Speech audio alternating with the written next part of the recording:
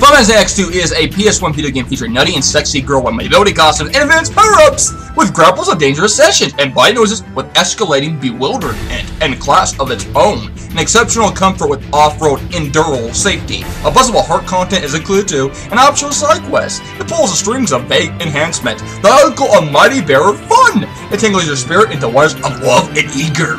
It really does bite for the Final Fantasy franchise, and it retains the goal with special guards of looming fun. An RPG experience is really belling entertaining. I give this game a 10/10.